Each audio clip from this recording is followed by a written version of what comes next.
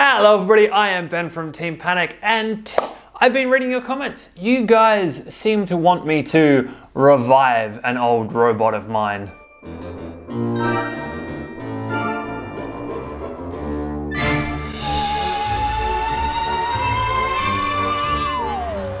That's right, it's Don't Need Roads. This is my 150 gram drum spinning robot, and it's been almost 2 years since the last time I built and fought a version of this robot.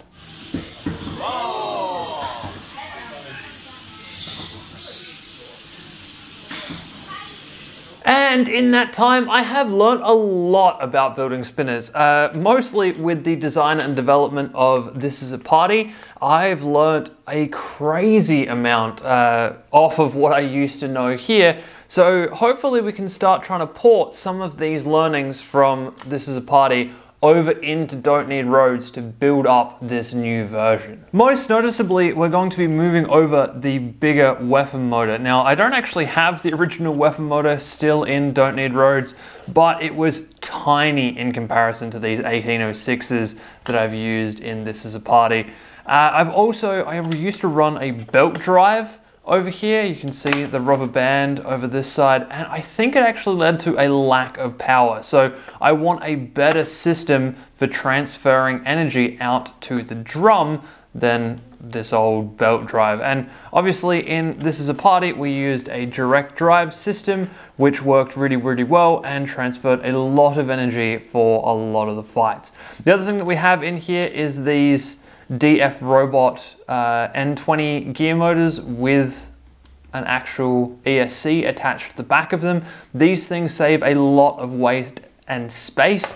You can see there is a crazy amount of room inside Don't Need Roads because this thing originally had my Arduino set up and some batteries in it, which at the time was the smallest and the lightest that I could do, but these days we can do much smaller and much lighter by switching back over to actual RC gear. So in actual fact, most of this electronic stack up, I think, that's in here is probably going to get ported directly over to the new version of Don't Need Roads. But can we actually do this? Can we direct drive this drum with a 1806 motor? Let's take a look at some CAD. Yeah, no, not really. So this is the best I've come up with in CAD. This is moving everything so that the green section here, which is the weapon, is next to the motor. That would be a direct drive system. And yeah, I don't like this. This motor is way too exposed. Any good horizontal is going to completely wipe that out.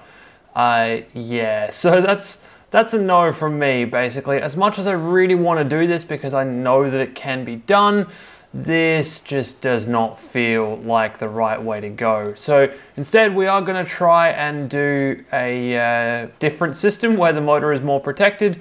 But instead of doing a belt, because again, I still really don't want to do a belt, we're going to do something different. Gears! That's what we're going to try and do. So this is just a couple of very basic gears done up in Fusion 360. One of them is set up and ready for the brushless motor. The other one I'm going to mount the weapon blade into using a similar system that I used in the old one, except for this time we're going to use heat insert nuts on one side and let the bolts sit in through the other side. And I'm probably just going to duplicate that for both sides. Even though I don't need the gears on the second side, I probably would just keep them there because it's going to be easier than messing around with Fusion and removing the gear teeth from this stack up for a second version. Anyway, it is time to print some of these stuff up and do a test. Okay, so here's all the parts, well, a lot of the parts, enough to do a prototype anyway. This is the new main chassis. The other thing I didn't mention when we were looking at the CAD is I have changed the back of the design now. So the new version basically doesn't have any wheel guards on it at all, which means if we have the weight, we can add thicker wheels, which means we can actually get more of a push on our opponents. And also means that if anything gets hit back here, it's actually not going to jam the wheels up. Also, I'm not sure if it's going to be visible on camera or not, but these ones here are actually chewed out in the back corners here where I'd printed them to be a wheel guard, but then needed to file and cut them back because the print kind of warped in a little bit. So it was actually jamming up the wheels as it was anyway. So yeah, basically they were just a little bit useless. And then on this side, we have our gears, which are done with fusion. So these are now replacing these old weapon mounts that sit in here. These guys in gray. So hopefully these gears will actually do the job for us. So let's get all of this stuff together.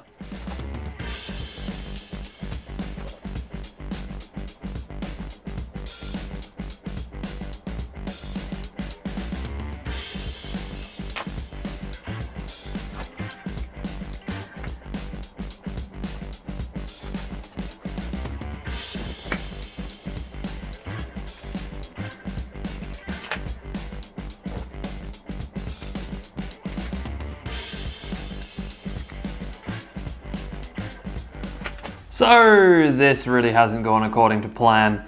Yeah, this it looks interesting. The gears, I knew they were going to be a little bit oversized, but I did not realize quite how much. You can see that they stick up there over the edge of the armor plate. They also are actually larger than the weapon itself, so this whole thing is just messed up in a lot of different ways. Yeah, and I need these gears to be this size so that we can actually fit our motor in like that. And oh, yeah, hang on, let me just see if I can get a better angle of this. Yeah, I think we've actually messed that up as well. Yep, so our gears don't line up and they don't mesh.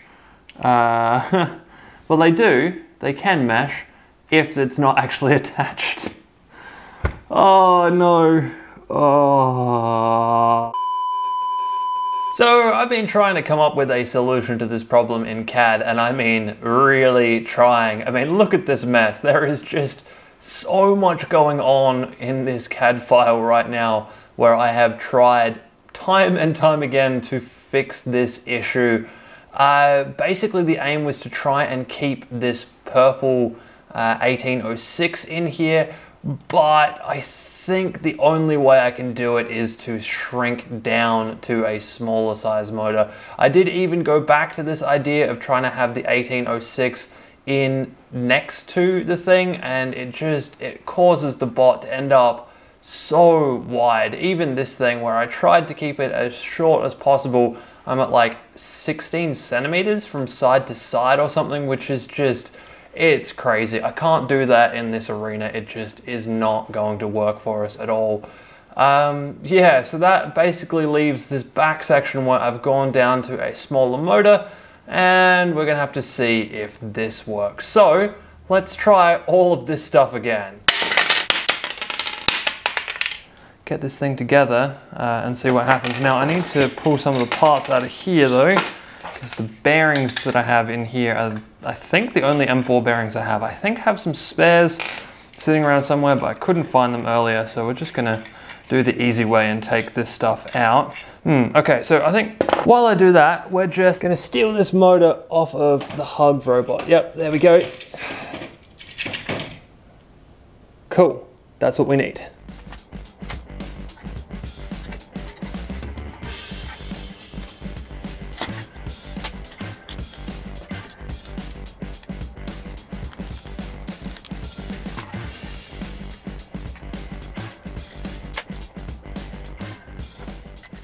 And done. So it kind of works. Spinning the drum spins up the motor at the back. If you can kind of see that, just about probably. Yeah, so it seems to be working. It does click a little bit. That's because I had to make some concessions in the actual chassis design. The first big one, of course, being that nice little lump down there that has been cut out to allow the gear to run properly. It's not been cut out properly, so it does actually touch on that and click from time to time.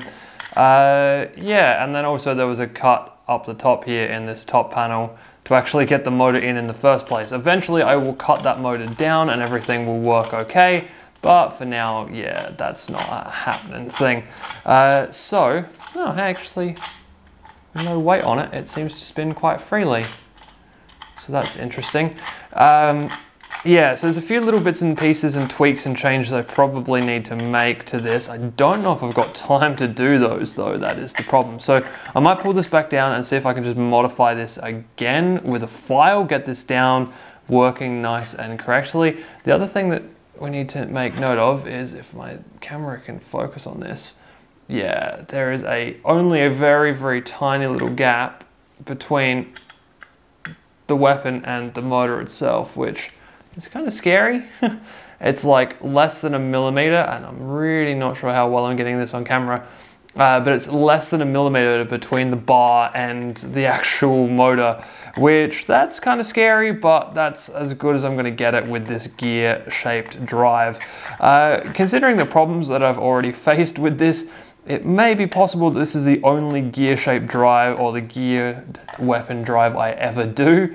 I might move on from a geared weapon drive very, very quickly after this robot, but we'll see. So I'm just going to quickly go ahead and fix this thing up a little bit, get that underside working, and then we'll see if we can hit something with this, I think.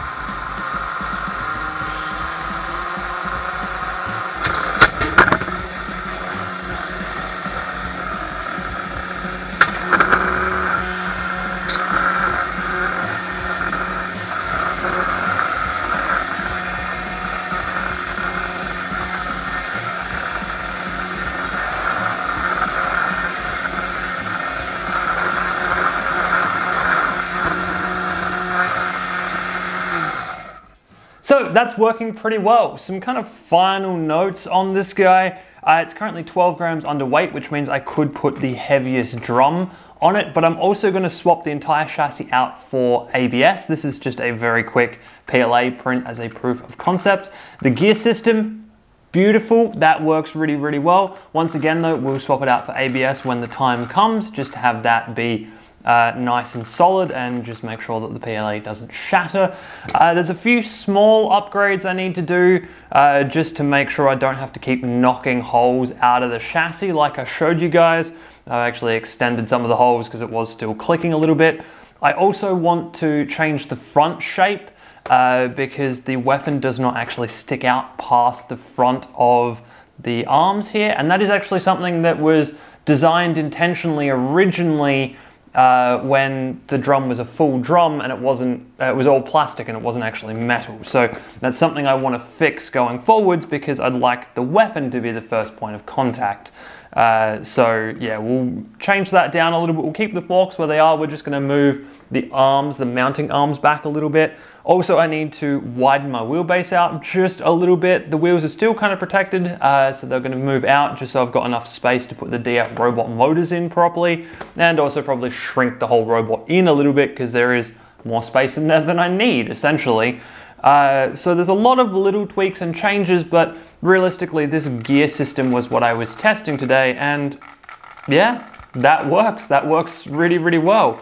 We obviously had a few kind of rocky starts with that, but it's going now. So that's on the docket for this guy. Before it gets fought, it will get those upgrades with ABS prints and all that kind of stuff. I probably won't do that in a video. I'll probably just kind of like do a quick little 5-second, hey, here's some updates before a fight video with it in it. However, I don't really know when that video is going to happen because my priorities may change. BattleBots has just announced that they are having the new season of BattleBots. So within the next couple of videos here, I'm hoping to put a video out that kind of updates you guys on Bolt, which was my heavyweight application for this year. And after we've done that, we'll have a bit of a talk about a whole bunch of things. So yeah, my time may not go into Don't Need Roads, but we'll talk a lot more about that when we talk about BattleBots Season 5. Anyway, I hope you guys have enjoyed this one, and I will see you in the next video.